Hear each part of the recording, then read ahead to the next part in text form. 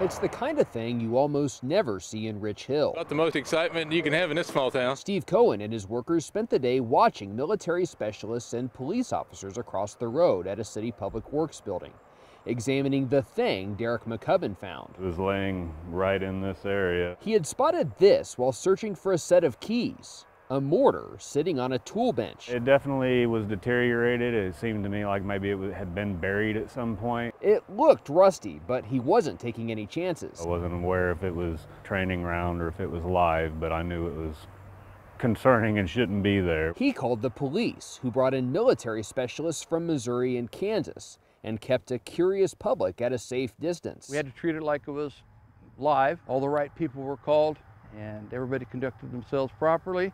And it was a happy ending with the boom.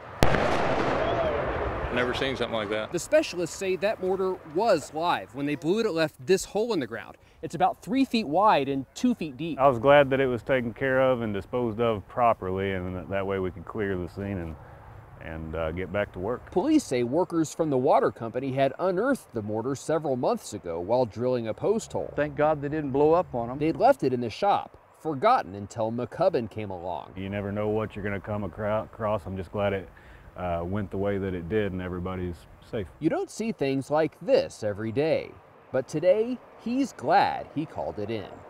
In Rich Hill, Nathan Vickers, KCTV 5 News.